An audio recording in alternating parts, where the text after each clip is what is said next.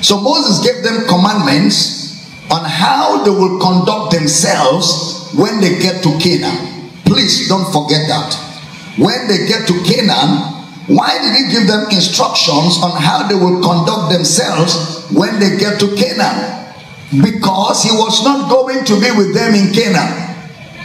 So since they were going to a land and he was not going to be there, he now gave them commandments on how to conduct themselves and how to operate in that land.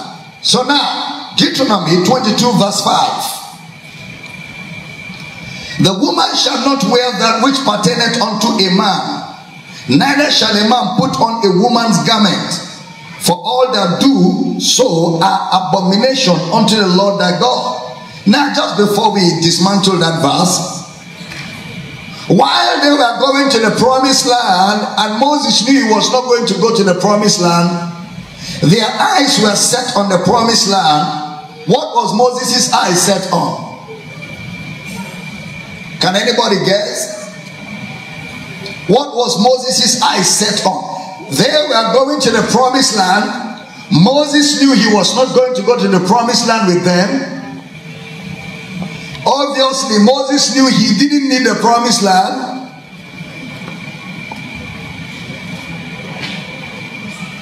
So since Moses knew what they didn't know, they were going to the promised land and celebrating. Where was Moses' eyes set on?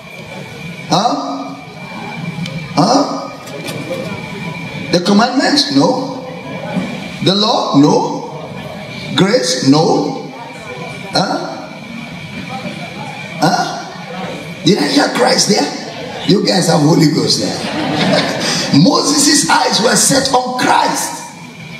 They were looking for promised land. Moses was seeing Christ. So he doesn't need the promised land. He was contented with Christ. Let me jump ahead of myself. They didn't want Christ, so he gave them promised land. And he told them, as you are going to the types and shadows, these are laws to govern you. But as for Moses himself, I don't need the promised land. I have Christ. Are you following? Now, let's get to the scripture so we can do some work. Moses told them, when you get there, don't wear what belongs to a man and don't wear what belongs to a woman.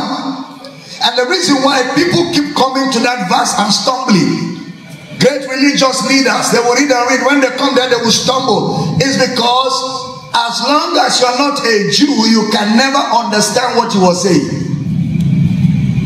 As long as you're not a Jew, you can never understand what Moses was implying when he said you shall not wear what belongs to a man and a man shall not wear what belongs to a woman, and he called it abomination.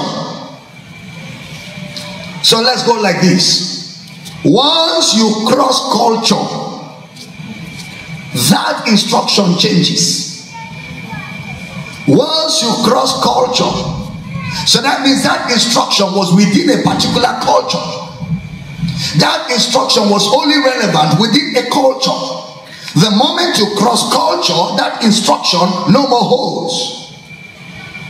Number two, it's important for you to note that he was telling them, when you go to Canaan, this instruction was for Canaan.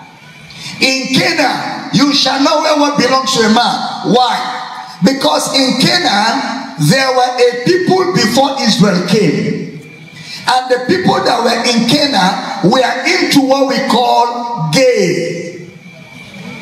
There were gays among them in Canaan. So since there were gays among them, what we call gay today, Moses now told them, when you get there, men should not behave like women. He wasn't talking of dressing. He was talking about adapting to the culture of gays. That's why I said, if you do like that, a man starts behaving like a sister. How are you? Get money. He said, it is an abomination. He was dealing with the people you will meet in Canaan. They are already caught up in homosexuality. That's what he was dealing with here.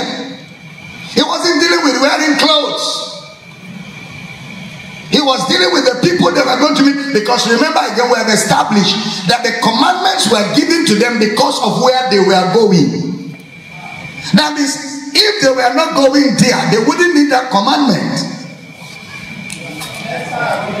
They were going to Canaan, and Moses was not going to go with them, so he gave them commandments, statutes, and judgments to guide them, since he was not going to be with them. All right.